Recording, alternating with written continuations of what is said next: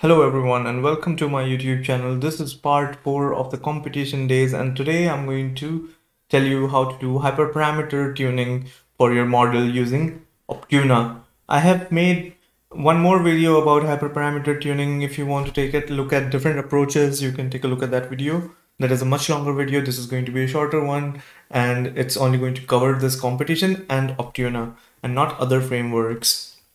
So Optuna is a hyperparameter optimization framework, and it's very simple to use. So if you look at the xgboost example here, you have to define an objective function that you want to optimize, and you have to then just create a new study and tell which direction you want to optimize in. Like if you want to maximize your objective function or minimize the objective function, and here you can specify the number of trials you want.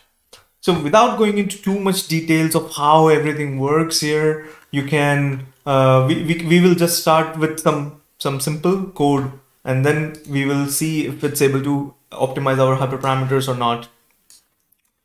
So I will import the same old things that I have imported in previous videos. So let me just copy paste a few things really very quickly. So I have pandas, numpy, scikit-learn. So you already know the data, and we will just take the data and put it here.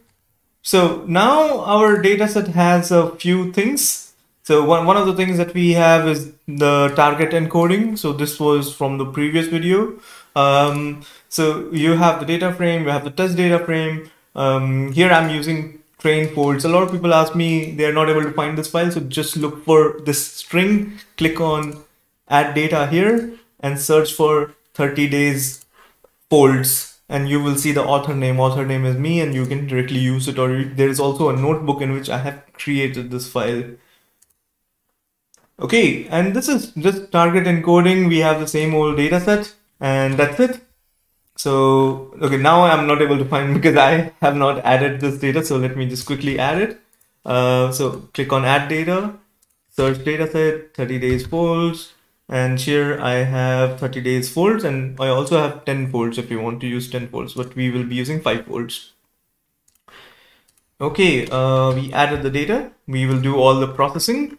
And in the meantime, we will also add our training loop, the one that we have been using for a long time now. And this is the training loop we have been using it for a long time now. So we have the train data set, we have the valid, we have test data set, we extract the useful features, we have ordinal encoder, we process our data set using ordinal encoder, and we have the xgboost regressor. Now when we have all these, we can so this is also something that we have already done, early stopping rounds and evaluation using early stopping rounds. So we have the predictions for validation set, test set, final prediction, and we append all the scores to final prediction, the scores, and we append predictions to the final predictions. So now this is something that we have been using for a long time now. So what we are going to do is we are going to take this and indent it and convert this into a function. Let's call this function run. You can call it anything you want. And run accepts a argument called trial. Okay, so now you have the run function that accepts trial, and in the end, what it is doing is it's returning the mean of the RMSE scores that you have obtained, np.mean of scores. So now when we looked at the Optuna example, we saw that it expects, when we looked at the Optuna example, we see that it expects an objective function, that is our run function now, and it expects these two simple lines of code, which is just to create the study, and it creates the trials on its own. So I will import Optuna here. And now, since I have this objective function, so what's happening here? What is happening is calculating the RMSE score on validation set for 5 folds, and just returning the mean of that. So we don't need test spreads here. We don't need this. So you can, if you want, you can just remove this.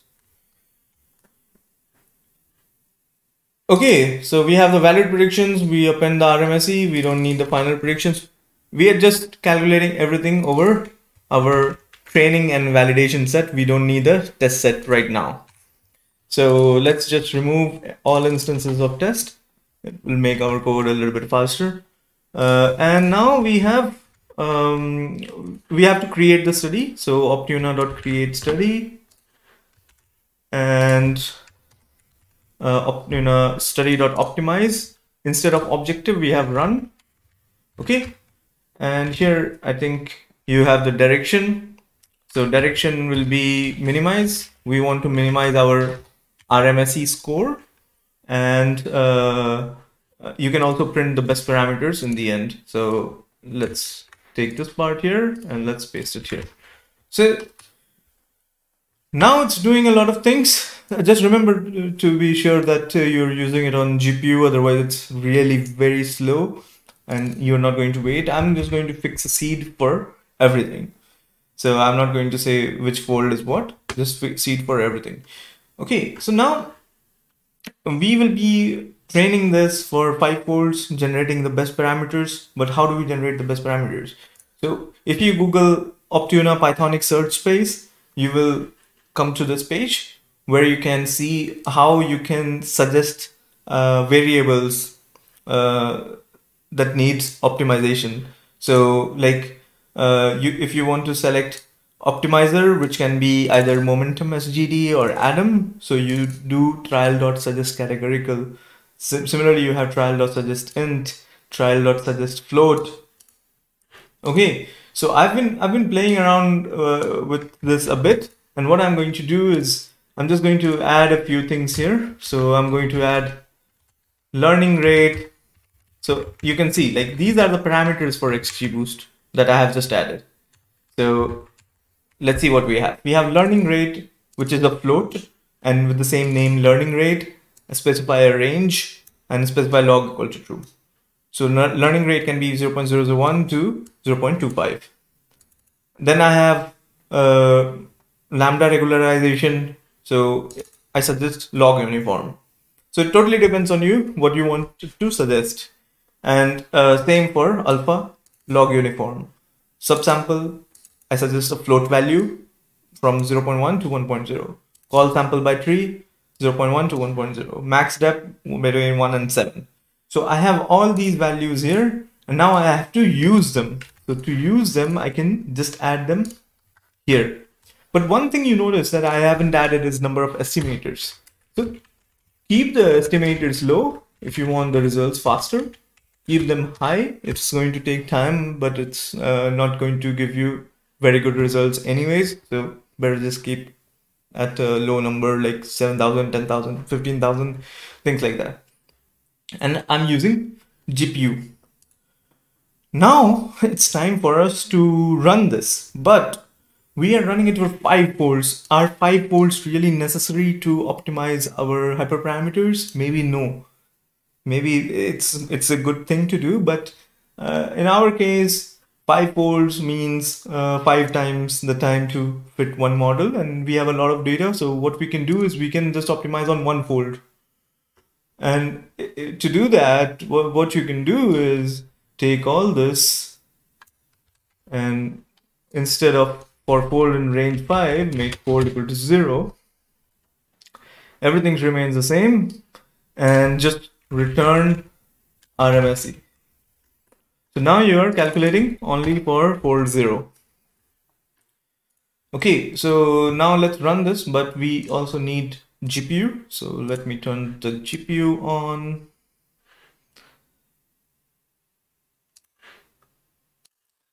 And now we run it. So we come here, and here instead of 100 trials, we can just do 5 just for this video. But if you do thousands of trials, it's just going to take you more time, and it will probably give you much better result. So now it starts a new study, and see how fast it is. One more thing specific to this competition that I have noticed is the GPU method, GPU hist, is very fast, but it's not giving results as good as CPU. So just tune your parameters on GPU and then use the same parameters to generate predictions, the final predictions, but on CPU, and you will probably get much better results.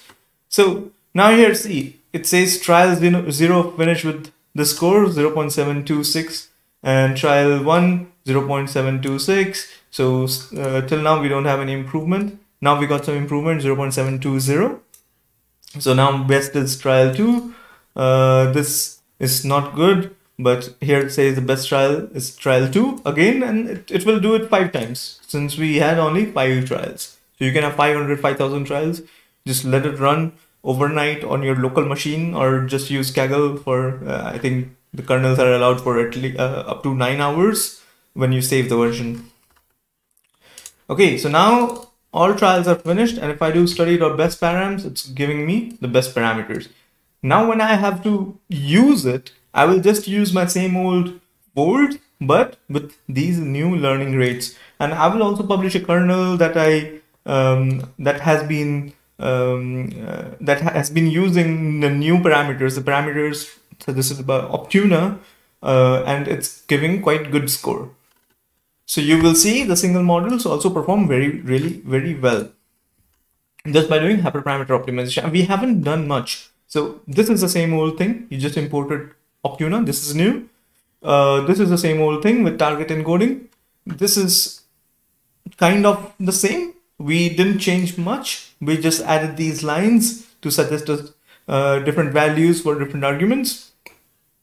And this is where the magic happens, right? And we use the same things here. We specify a number of estimators, and so one more thing to remember, we specified 42 as random state here. So when you're using these parameters, remember to use the same random state, otherwise you're going to get different results. And we created the study, and we run the optimization function for 5 times. And that's it. That's your Optuna hyperparameter optimization. Let's save the version.